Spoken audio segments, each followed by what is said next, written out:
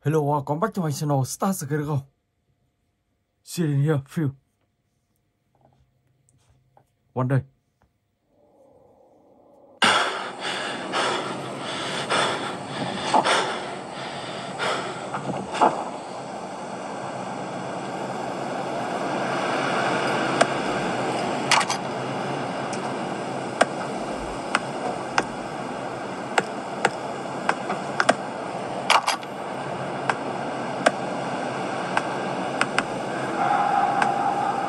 Bạn sẽ nhặt những chiếc máy bay giấy này.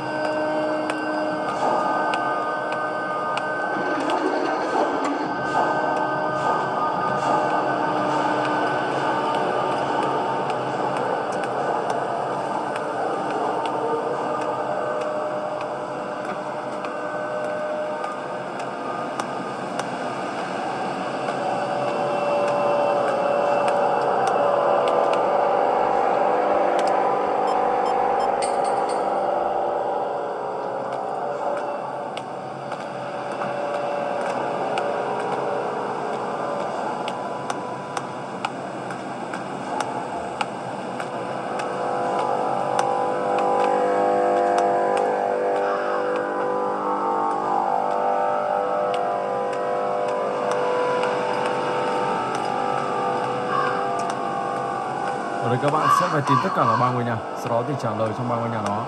Khi trả lời xong thì các bạn sẽ đến điểm đích cuối cùng, sau đó thì các bạn sẽ hoàn thành chapter 1 của tụi này. Mình sẽ tiếp tục tìm ngôi nhà thứ hai.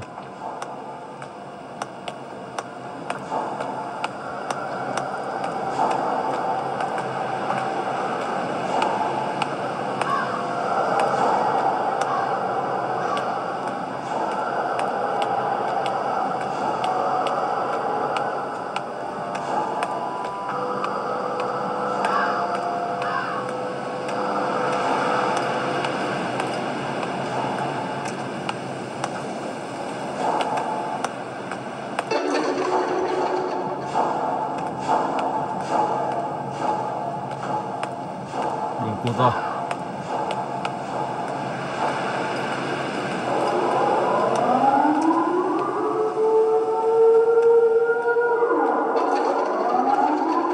Chạy thôi, không biết có chạy được không?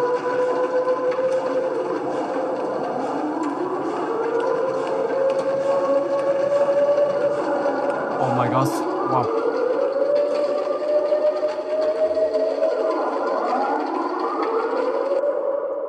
Rồi ok, và bây giờ thì mình sẽ chuyển sang game thứ hai. Forest Motor, Siren here.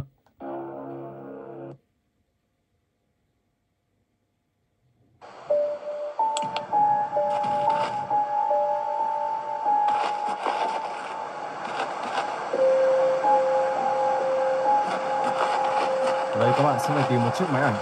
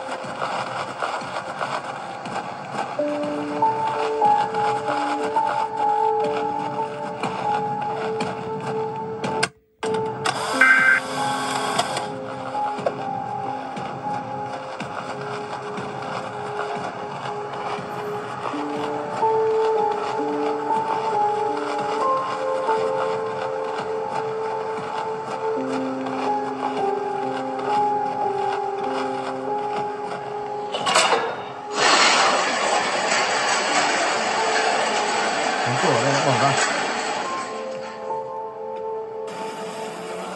Rồi.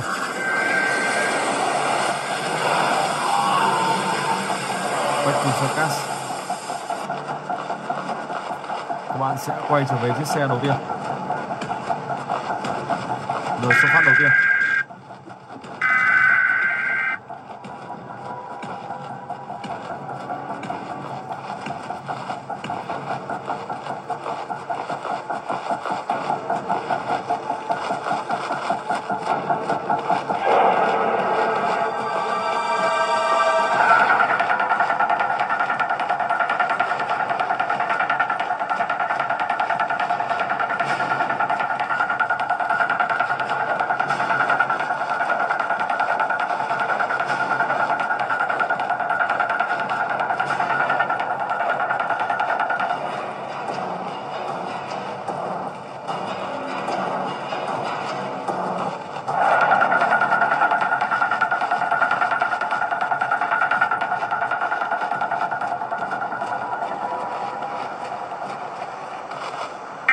Wow.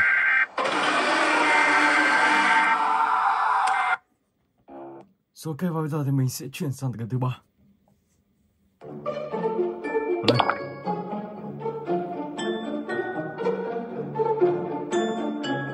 Level 5.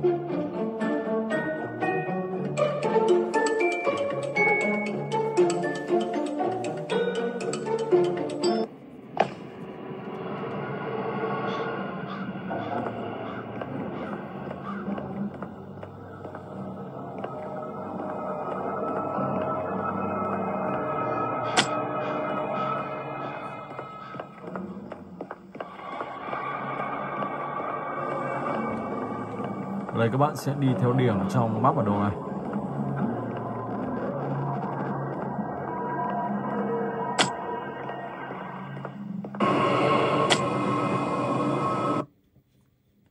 Level 6.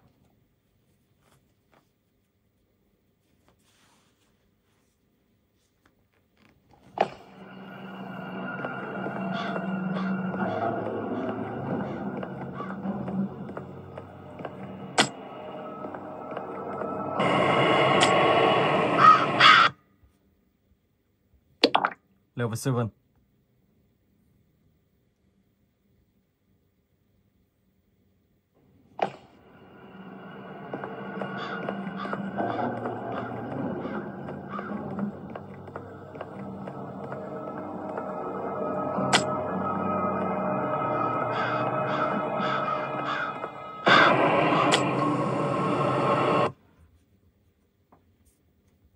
Level 8.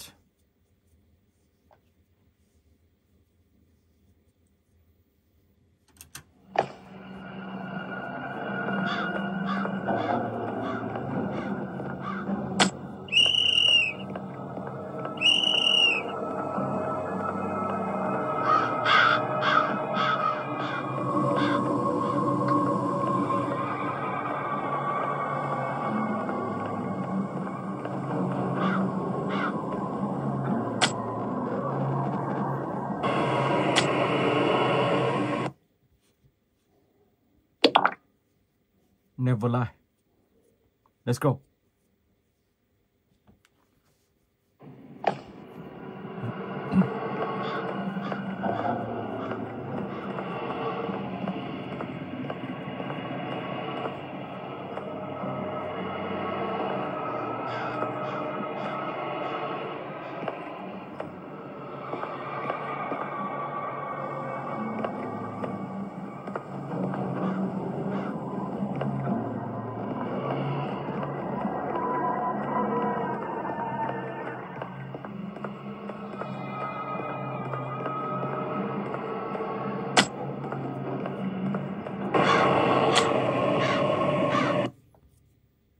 Never turn.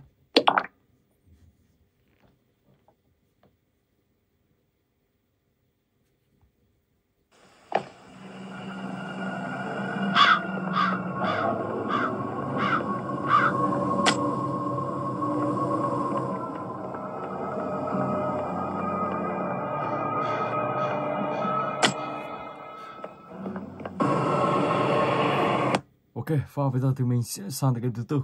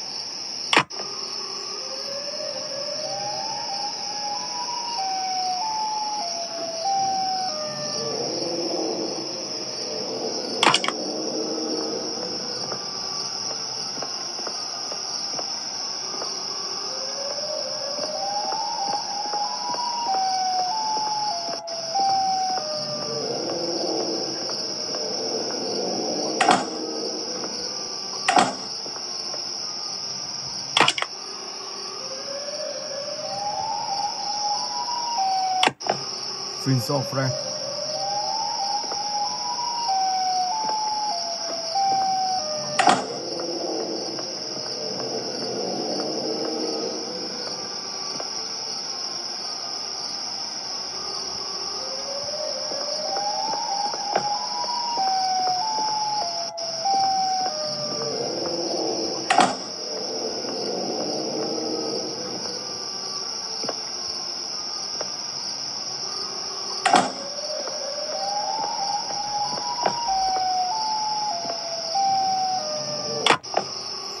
Prince of Hammers.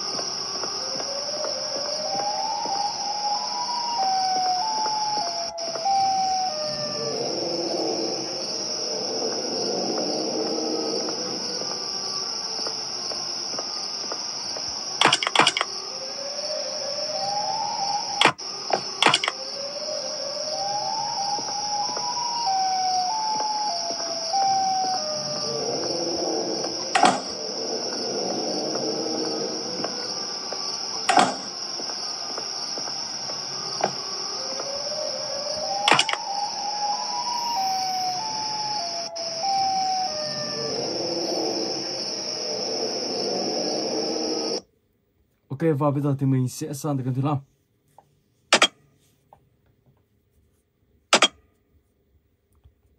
Ở đây thì các bạn sẽ là một anh chàng Siren, sau đó thì sẽ tiêu diệt những con người đã phá hủy cây cối và phá hủy thiên nhiên môi trường. Các bạn sẽ hóa thân là một anh chàng Siren. Let's go.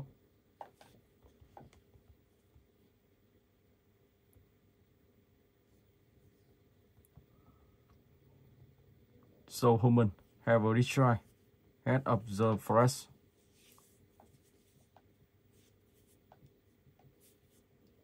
Ok. Đây là 3 thân cây tạo ra một Siren Hill.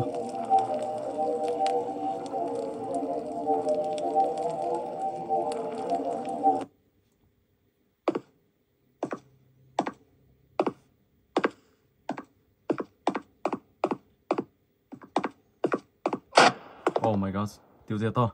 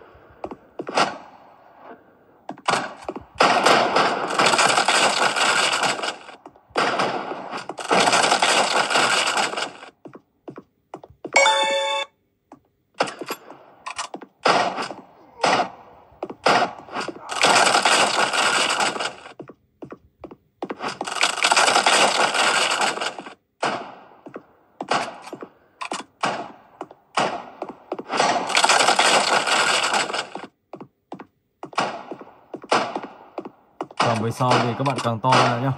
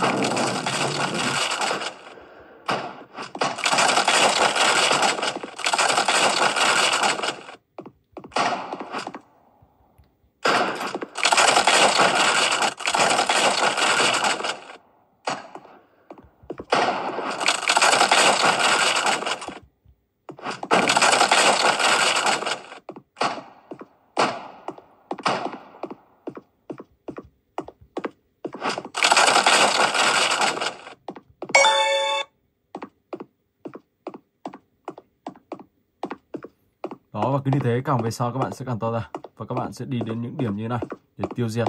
Ok. Rồi, và bây giờ thì mình sẽ chuyển sang tựa game thứ 6. SCP 6789 Siren here.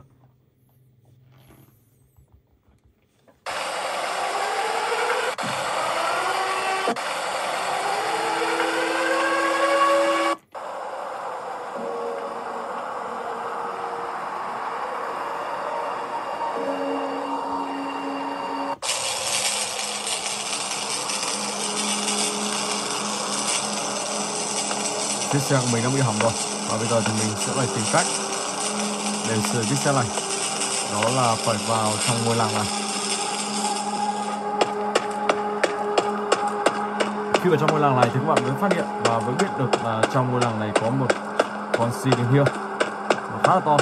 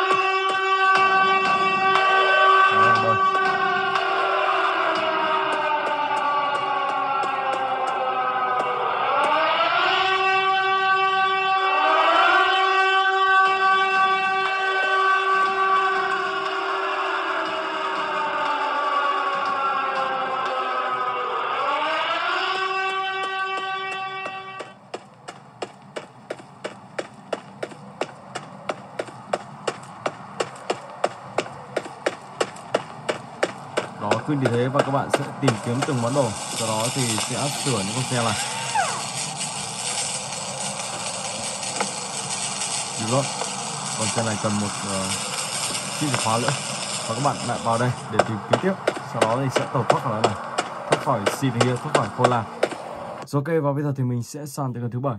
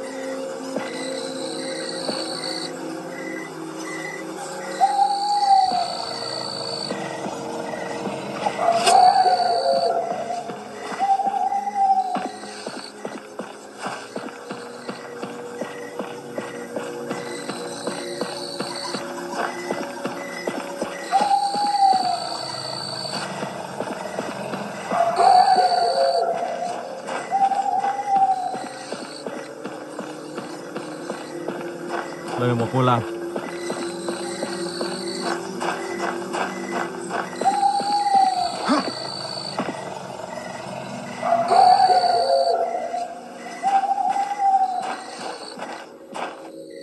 Ui, Siren here kìa.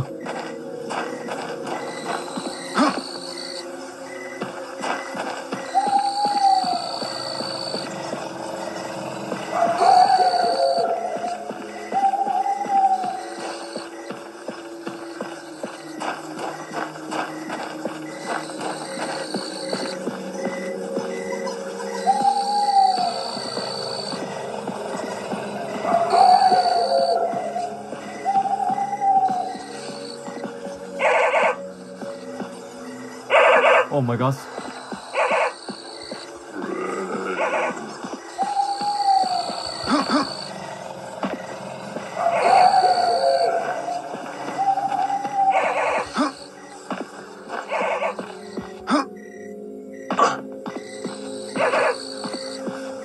Mình phải vào trong này tìm xem có món đồ gì không.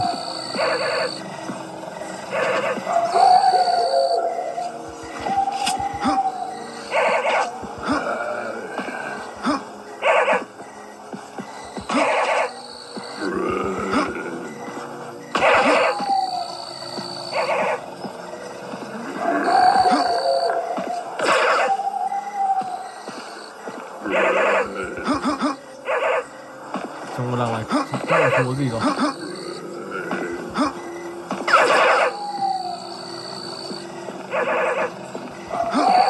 Đây có những người đang bị treo,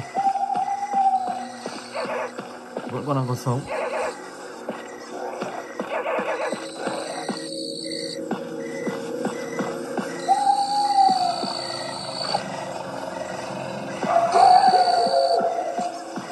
Người của ngôi làng này bị Siren bắt đi rồi. Bắt buộc các bạn sẽ phải vào ngôi làng để tìm kiếm món đồ gì đó. Bởi vì khi các bạn ra ngoài, Siren đã không leo nữa. Mình sẽ lên trên này xem.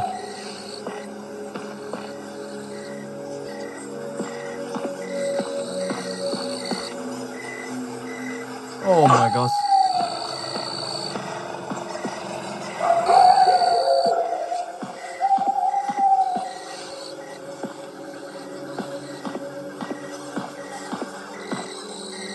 Cái gì?